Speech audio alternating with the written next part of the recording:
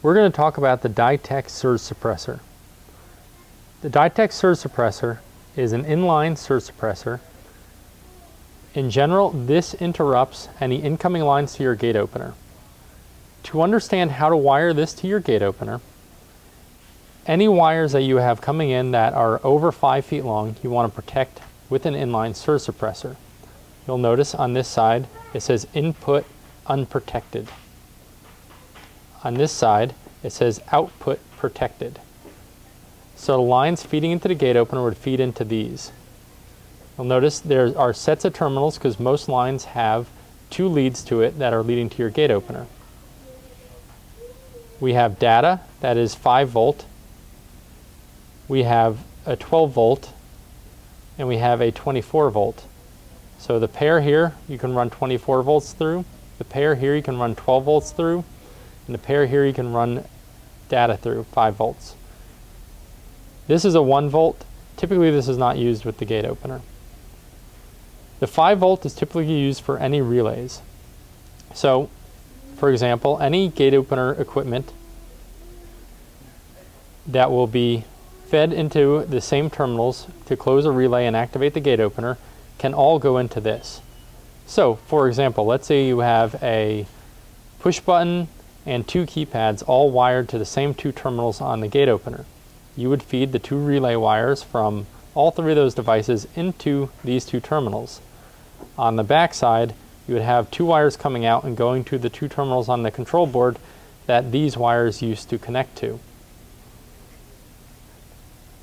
The 12 volt can also be used to protect the relays, but you can also use it for incoming power if it's 12 volt power.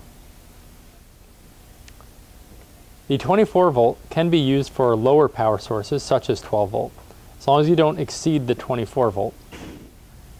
Another way of looking at the input terminals on the surge suppressor is if you already have the wires going to the control board, the way to know where to wire them on here would be to designate these the same as they are on the control board.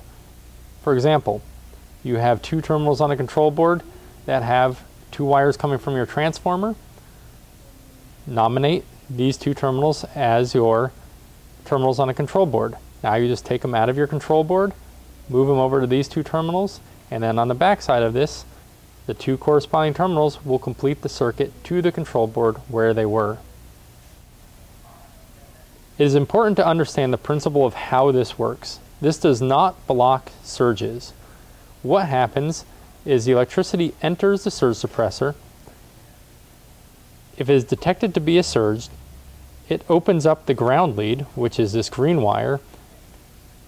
It creates a path of least resistance and the energy is directed down to your grounding rod.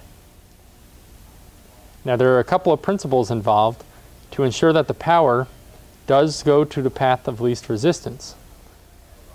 First, the wire coming off the surge suppressor that leads to your equipment must be greater than 3 feet in length and also must be longer than the lead that goes to your grounding rod.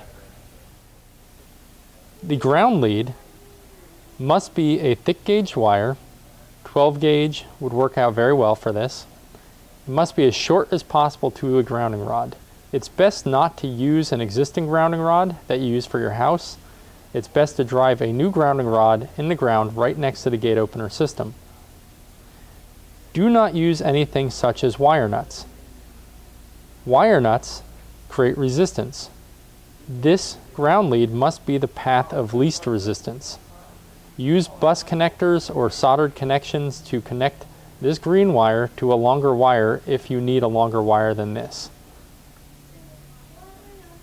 For the wire that leads from this surge suppressor to the control board, because it needs to be long, it can be coiled up. Notice we have 5 feet of wire here.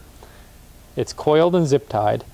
You could use this in between the surge suppressor and the control board and still have these 2 items located in the control box, neat and organized.